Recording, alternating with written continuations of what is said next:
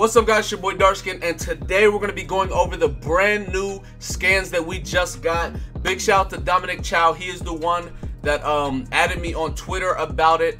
And big shout out to how do you say his Twitter name? Knee Sprinkle? What? Hold on, let me look. It's like Nini Spangle. There it is. Shout out to Nini Spangle. He's the one that tweeted it out. It was tweeted out in my the Discord I'm in, but I didn't get to it yet. So big shout out to them or whatever. But anyways, we have new scans for JIRAIYA. So let's go ahead and get into this. So starting out, we have JIRAIYA right here. It shows he's a defensive type, which is really good. Now obviously it's in Japanese. When it comes out translated, I might go over it depending on how much information it gives or whatever the case may be. So yeah, he's a defensive type, JIRAIYA DLC Pack 1, yada yada yada. Is this gonna be his ult? That might be. No, that's not gonna be his ult. That's gonna probably be another. That's probably gonna be another summoning. I'm guessing. I'm not sure what that is gonna be like that. Because you got to think about all the summonings that we have as far as like types and stuff like that are like smaller. Like they're kind of like our size. But as you can see right here, Naruto is like really small. Like Naruto's as big as like my cursor. Right? That's Naruto, and I'm not sure who that is. And then the frog is like huge. So I'm not really sure what that could be.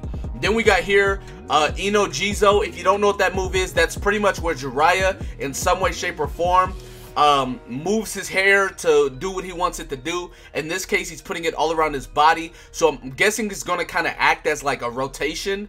Like if enemies get close to you, they'll get like pushed back or something like that. They'll get knocked back, something like that. I feel like that's how it's going to work anyways. So yeah, then going on to what looks to be his ult. It looks like you're about to do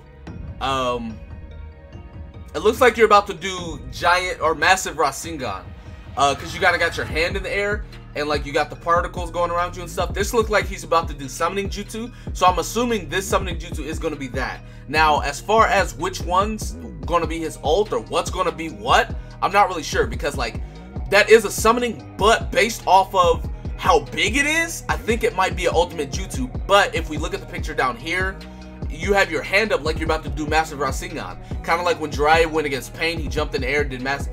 Like that's his move. So I'm not really sure what it's going to be.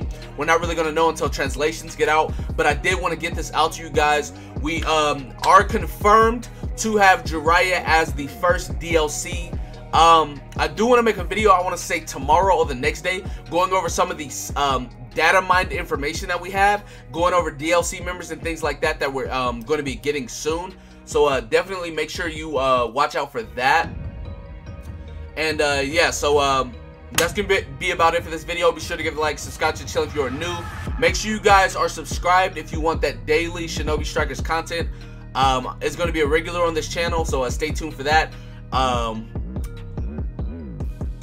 just lost my train of thought. But anyways, with that being said, yeah, I'll see you guys next time. Peace.